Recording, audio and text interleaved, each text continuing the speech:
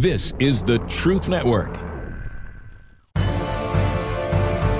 Hidden treasures of the 119th Psalm.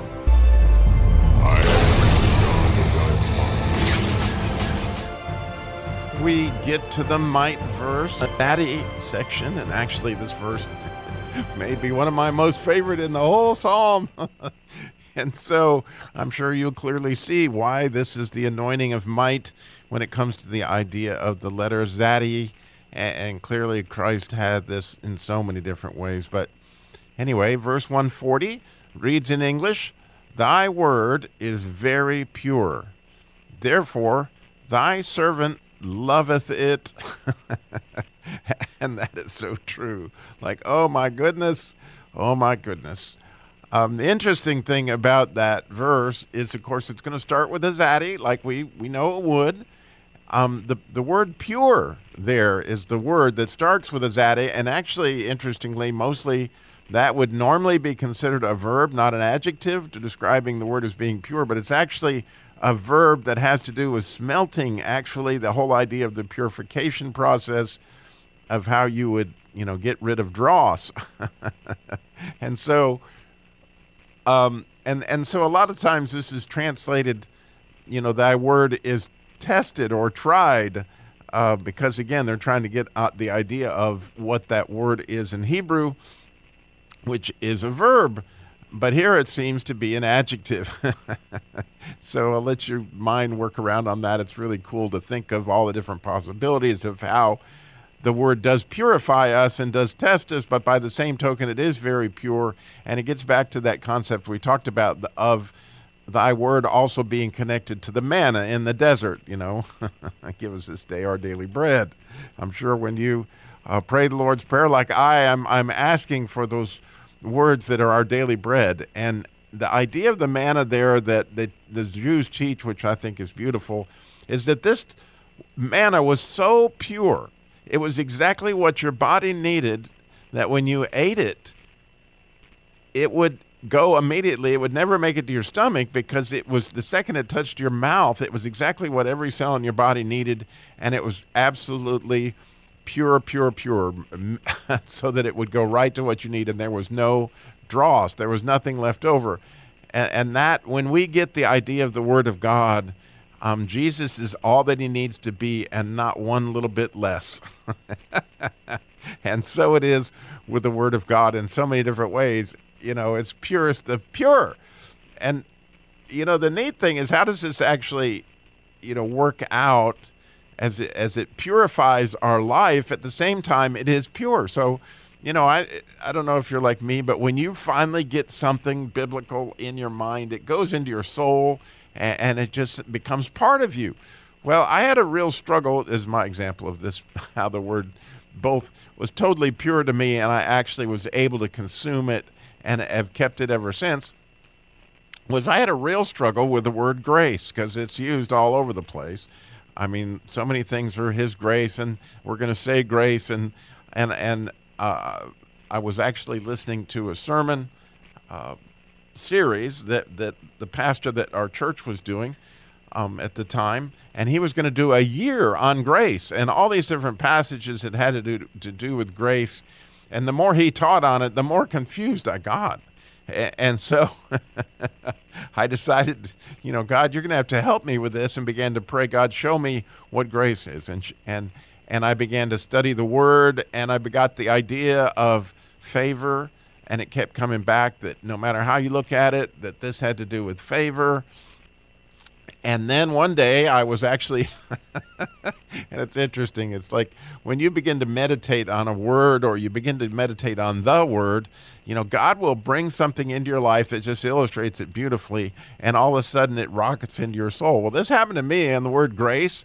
I was watching a movie with my granddaughter. It was called, as I recall, Barbie, the Sea Princess, or something like that, the Mermaid Princess.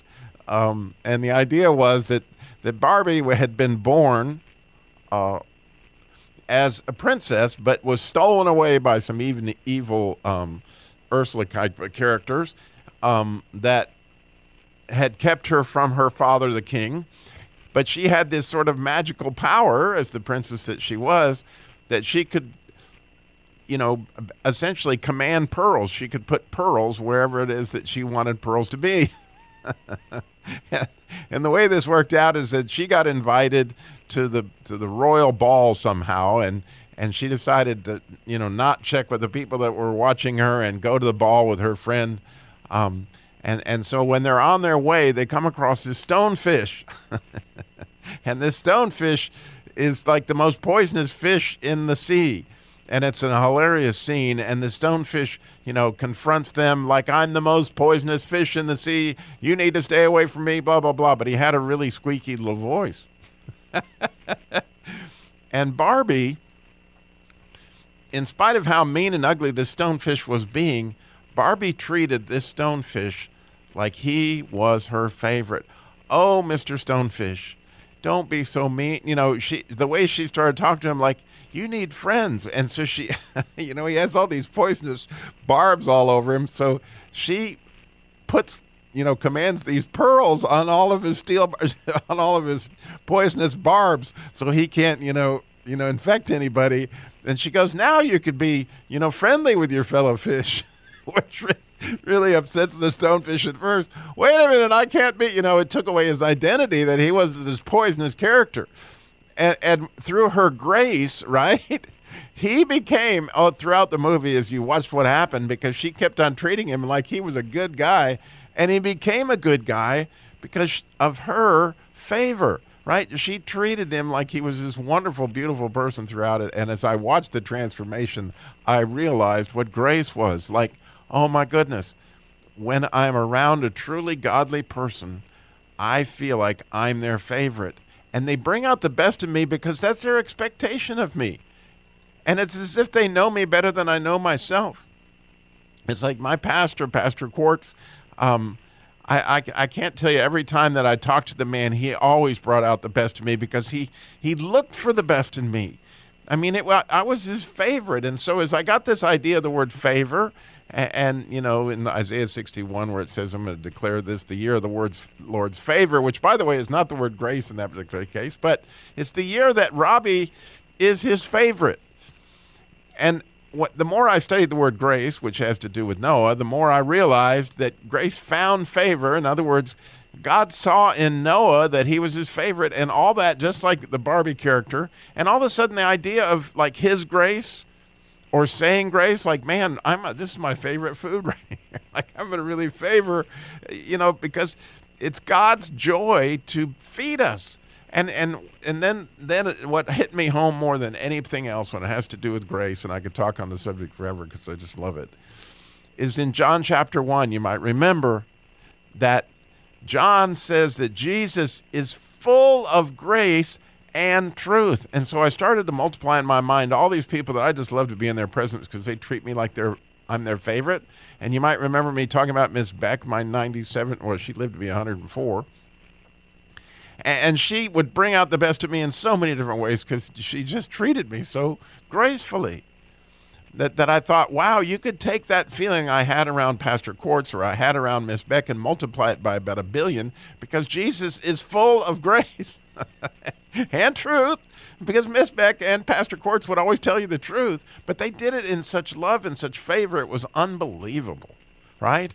And so what I'm saying is when I got the idea of the purity of the word of grace, and when I began to see what it was and got the concept, oh my gosh, not only was it so pure that my soul could completely consume it, but as you can tell, it purified me, because guess what? As when I'm around other people, I try to be, and I fail all the time, but I try to remember this idea, man. This is my favorite right in front of me, right? Just like every one of you listening right now, I want to think as I'm sitting here doing this podcast that you are absolutely my favorite. I mean, I am so grateful for you listening.